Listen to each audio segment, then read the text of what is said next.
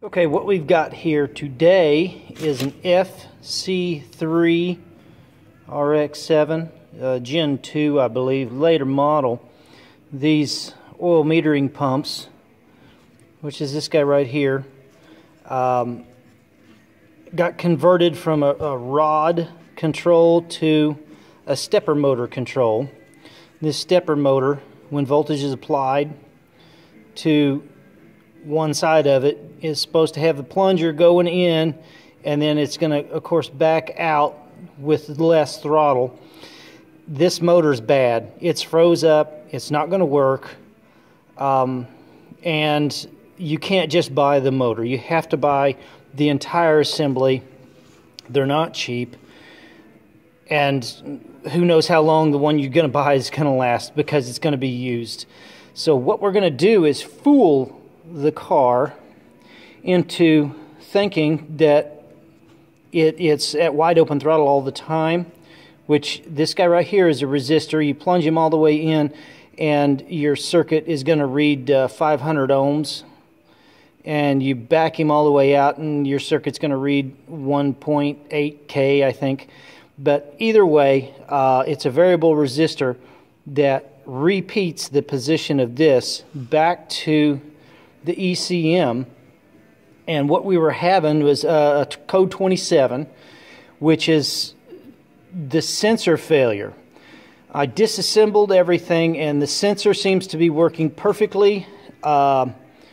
It's the stepper motor that actually failed, even though it's not showing in the computer as a fault, which I think is a code 28.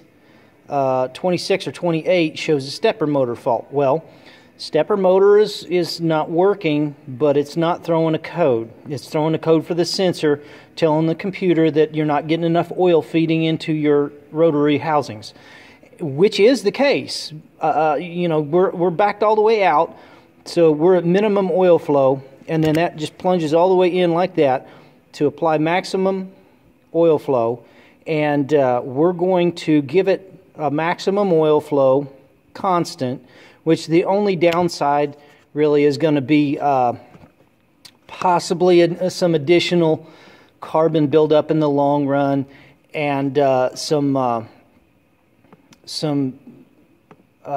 additional oil usage, possibly fouling plugs. But it's going to beat the alternative.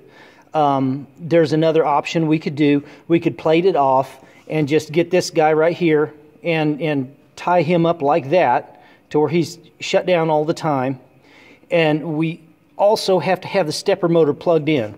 Otherwise, you'll throw a stepper motor code.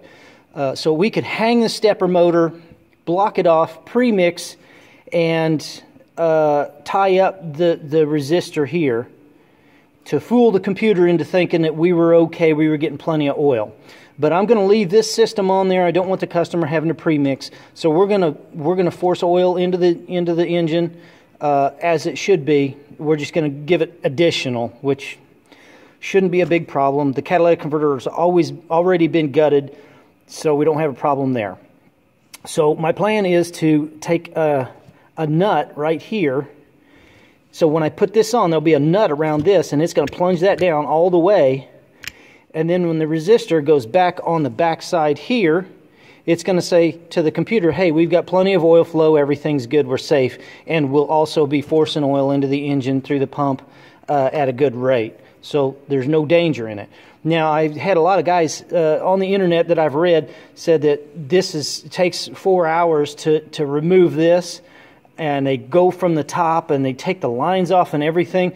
That's not the way I'm playing the game today. We came over here and we removed the torsion bar right here. You can see, if you're quick, it only takes 15 minutes to get this thing off. You drop it out of the way and you get right up in here and take those 3 bolts out right there. Unplug this guy. The hardest problem is that the sensor, the resistor, goes all the way up top and feeds up by the thermostat housing, and you gotta wind it down through that mess right up in there, and it's got to get by all that. once that's done, it comes right out of there and it's not a problem at all. So 1 hour and you've got this thing dropped and you're out on the bench, then you got to disassemble and that takes a few more minutes. So we're going to put it back in and we'll get back with you on another video and we'll see how it works.